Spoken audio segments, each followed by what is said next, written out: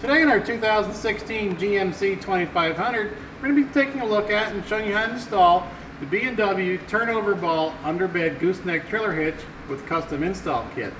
Part number BWG NRK1016. Now here's what it's going to look like once it's installed. Now we can pull the pin from the driver's side fender well,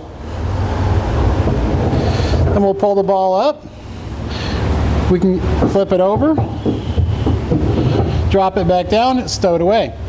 Another nice feature about this is it's got these spring-loaded safety chain hold downs.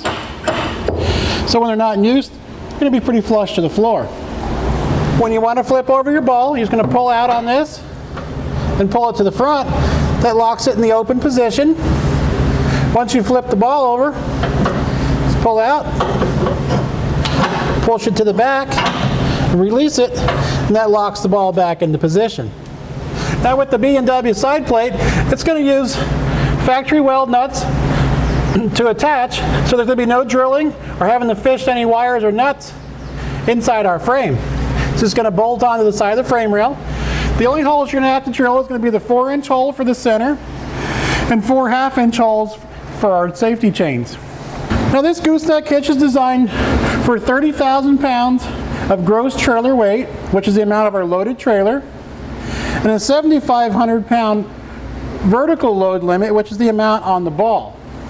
It's a 2 5/16 ball. It's going to be a complete undermount system. You're not going to be required to remove your bed or do any welding. It's simply going to slide in between by cutting a notch on our channel on the side of the bed, sliding our braces in, and standing them upright, and attaching our center section. Since our ball has a square base, if it was ever to become locked up inside of our gooseneck ball hitch for some reason, it's not going to rotate around in there because it's attached in a square form. And it's drilled on both sides, so you can put it in either way and not have to worry about always lining it up. It's also going to have a large 5/8 diameter pin that's going to lock it into place. That way you know that your load is going to be secure. When you pull it out, when it's upside down, there's a nice little handle in here you just grab with your finger. The rounded edge here is going to allow the dirt and grime to slip down through and not make it difficult to get the ball in and out of the receiver.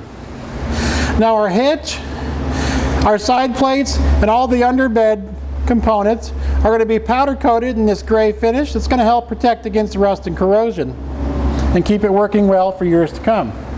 It tucks up nicely in between our bed rails here. It's not going to make any contact with our exhaust. The only thing you do have to remove is that heat shield that originally went across the top of our exhaust here. With our new gooseneck in place, it's not going to allow the heat to pass up through there anyway. You can also see our spring-loaded safety chain loops. It's going to always keep them in the down position when not in use. And they're going to be really easy to pull up from the top and attach your safety chains. You can also see this is a custom design where it's going to have plenty of clearance over top of our fuel tank, so that's not going to be an issue. Now that we've gone over some of the features and how well it fits, let's go ahead and show you how simple it is to install. Now we've gone ahead and dropped down our spare tire, and the next thing we need to do, we're going to need to remove these inner fender well liners if your vehicle is so equipped. Now using a T15 Torx, there's going to be 13 screws that hold them in. There'll be 2 on the back side, there'll be 3 along the top. We're going to have a couple down the sides here. So we'll go ahead and remove all of those screws.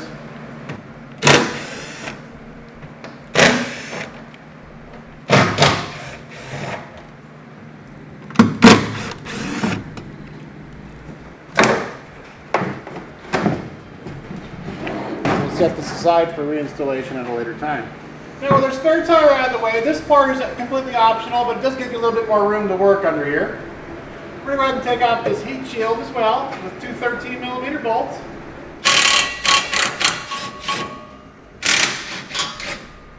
And we'll set this aside for later. Now our next step is going to be remove this heat shield here. You're going to have 1 bolt on the top of the frame in the back here, 1 up here in the front on top. There's going to be 2 on the side that we can get from the outside once we lower down the vehicle. So go ahead and take these 2 out with a 13mm wrench.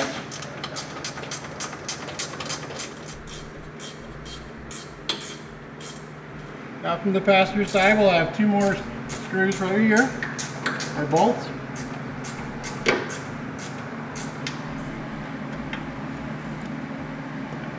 Now we can move to the bottom side and take out our heat shield. We can just set this aside. Now we're going to need to lower our exhaust down a little bit. We're going to start by taking off these rubber isolators. There'll be 1 back here, 2 in the front, and 1 a little further out of that.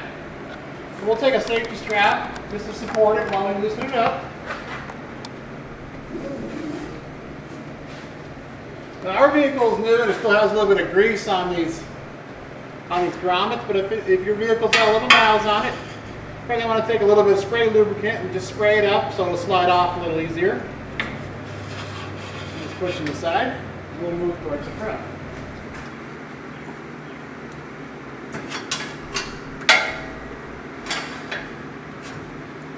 Now we can lower down our safety strap.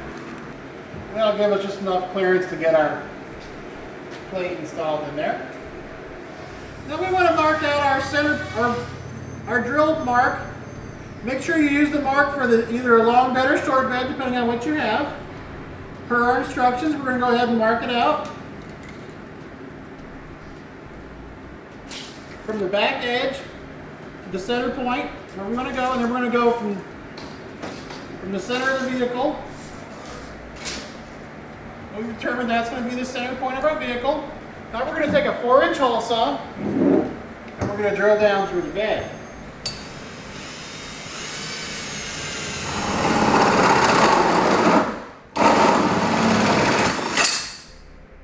Once we have our hole, we're going to clean up our area.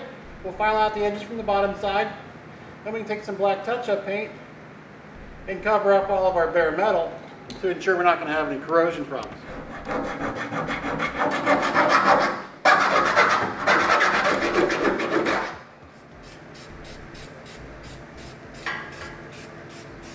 Now our next step is we're going to have to cut a V to be able to get our hardware through there. So we're going to measure forward of this channel here on the passenger side, about 2 inches. We're going to go ahead and just cut a notch. What I'm going to do is just make 2 cuts. I'm going to go up here and up on this side, and we can fold this piece up. When we're done, we'll just fold it back down, and our fender line will cover everything up. Now we can take a Sawzall. We're just going to cut up.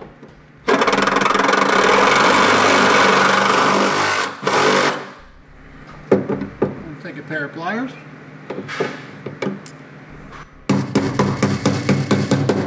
We'll tap that out of the way. And the first thing we're going to put in is going to be our front cross member.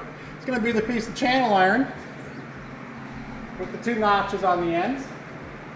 And there's a bigger notch on one side that's going to be for our passenger side. We're going to slide that.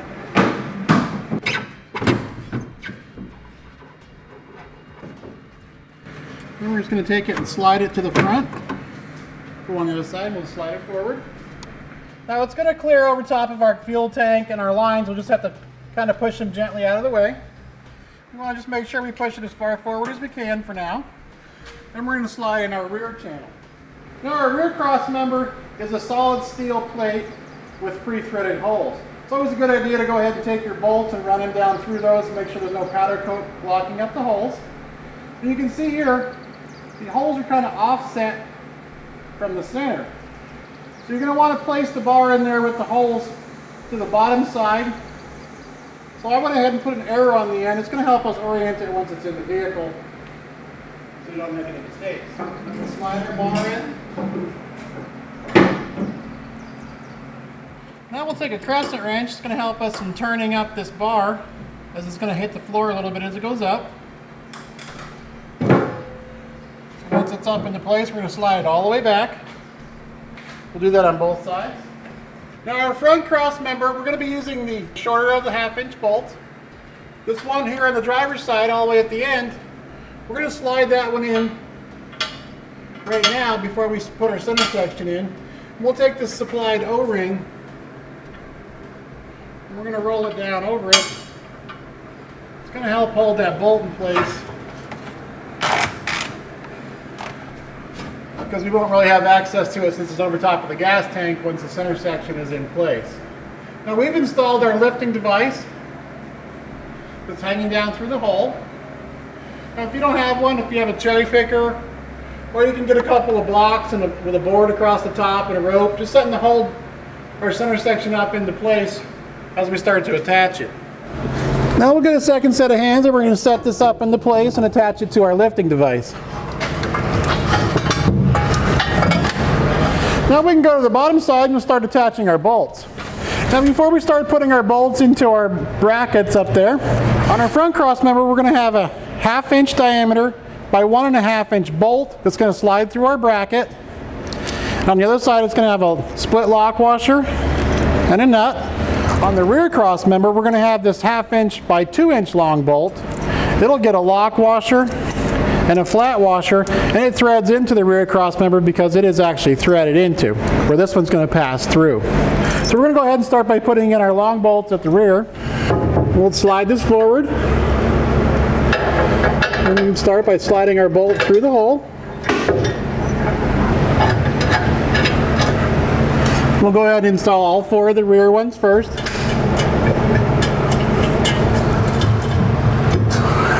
Now we'll take our crescent wrench and we're going to roll up our front bracket. And we're going to slide it through, lining up the bolt on the passenger side. We'll go ahead and put one of the bolts through. Now you want to take care when you're pushing it back up there that you don't knock that bolt out that we put in with the O-ring earlier. You want to make sure you put the lock washer and the nut on the inside. The last one we'll get is going to be the one with the O-ring on it. So we're going to just go ahead and hand tighten all of our bolts. We're just going to get them all drawn up to the outside of our center section so we can make sure we have everything lined up properly. We're using a 3/4 inch ratcheting wrench. We'll just go ahead and snug them all down by hand, then we'll work our way out to the end plates. You don't want to tighten these too tight because you might have to shift it one way or the other. You just want to snug them down. Now our side plates are going to be attached to the frame using these factory weld nuts that are already in the frame. They're going to be 16mm bolts by about 1.5 inches. We'll have a lock washer and a flat washer. Now it's a good idea to clean out some of this undercoating to make the bolt go in a little easier. If you don't have a nylon tubing brush, you can pick one up on our website, part number 814092. Just kind of clean out the 2 centered holes. We're going to take our bracket, we'll slide it up into place. We'll put in our 16mm bolts.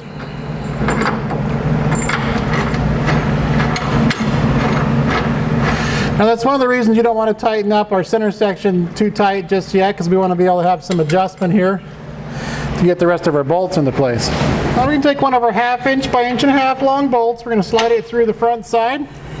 We'll place a flat washer, followed by a split lock washer and a nut. We'll make that one hand tight as well. Just kind of run it down.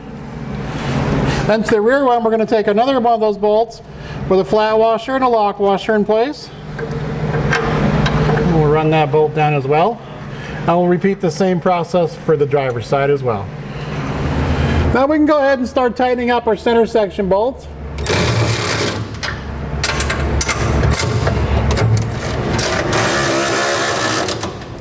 Next step's going to be go ahead and torque them down to the specifications and our instructions.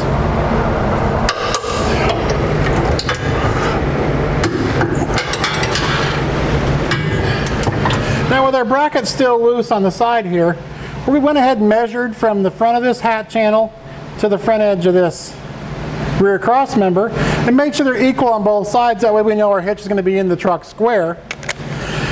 Then we can take a 15/16 socket and we're going to run these down.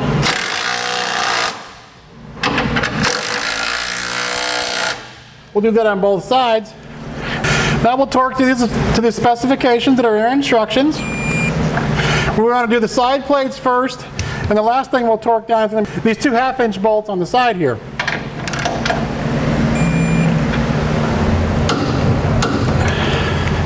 And once we have those torqued down, as well as the other side, we're going to go ahead and bend this tabs back down. We'll be ready to put our fender liner back in place. Now, since this is going to be hidden by our fender liner, we're going to go ahead and just take some black paint. We're going to touch it up. That way we don't have any corrosion issues.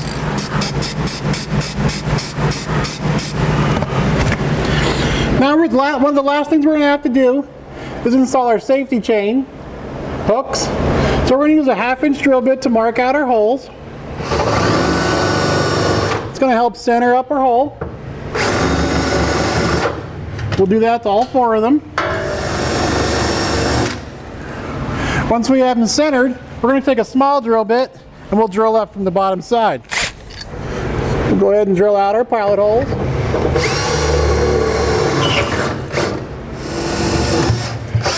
Now we can go up from the inside of the bed, and we're going to drill down through with our 1/2-inch drill bit.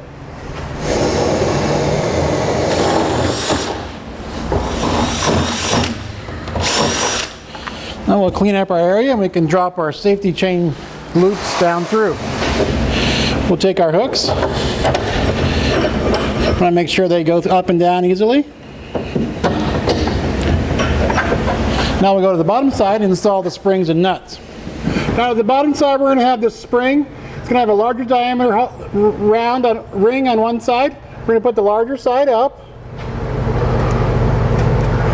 Then we'll take the locking nuts that are supplied with them. We'll start it on there. Do the same thing on the other side. And we'll repeat for the other side. Now we want to run these up until you just start to see the threads come out the bottom side, and that'll be tight enough.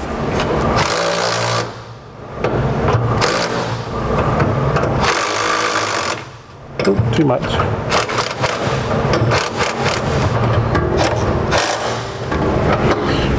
And these are locking nuts so they won't come loose. Now we're going to take our handle from the driver's side, we're going to slide it through. You want to run it in so it's just in front of our locking bar. Take the supplied carriage bolt. I'm going to place it through. Then we'll slip our handle up on the other side. Then we'll install the locking nut that comes with the bolt.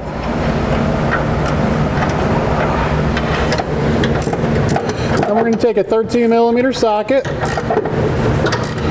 And we're just going to run this down. Make it nice and snug, but we still want to be able to have a little bit of flex in it. Now with our exhaust drawn back up into place, we can slide our exhaust hangers back in.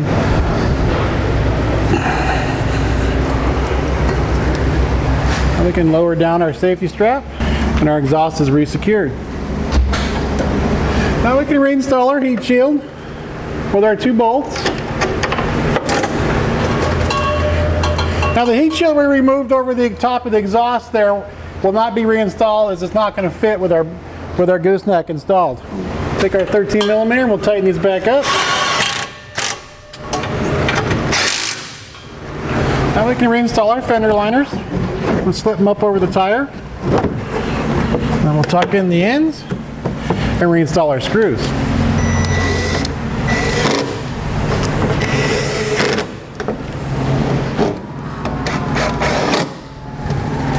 Now we can move on to the other side. Now this side's going to have the handle to contend with, so we're going to go ahead and get it up into place. So we're just going to have to cut a little notch in there.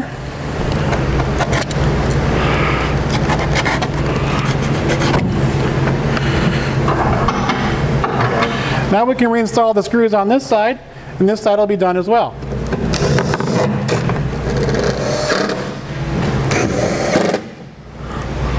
That's going to do it for a look at and install of the B&W turnover ball underbed gooseneck trailer hitch with custom install kit, part number BWG NRK 1016 on our 2016 GMC 2500.